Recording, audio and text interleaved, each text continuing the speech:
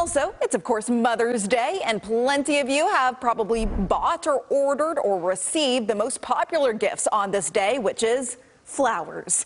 According to the National Retail Federation, Americans spent $3.2 billion on flowers and plants for Mother's Day last year. So our Don White takes us inside one very busy flower shop in Tarrant County. I did get some good ones before it got too crazy. The inside of Colleyville Florist is a bit of controlled chaos for owner Rachel Williams. Pretty tired.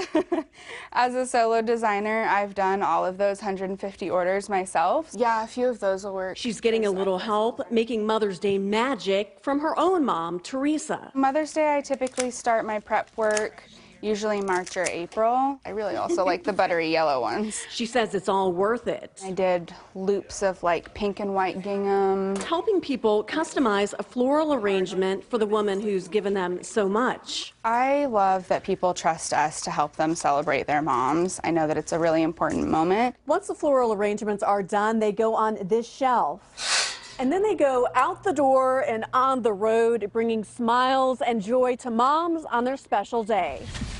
Britt Moore is delivering love to moms all week.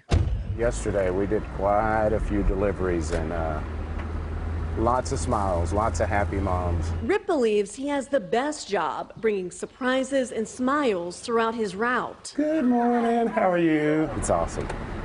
Delivering flowers to moms, you can't beat that. With each stop, Britt learns it's not just colorful flowers he delivers, but sharing gratitude with moms like Winnie Wayne. Oh, this is so sweet. I wasn't so surprised about flowers. I was real surprised about the camera.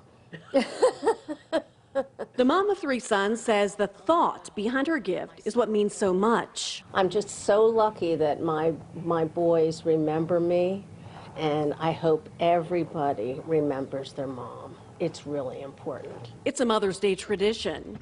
On the road and touching the hearts of those who gave us life. In Tarrant County, Don White, CBS News, Texas.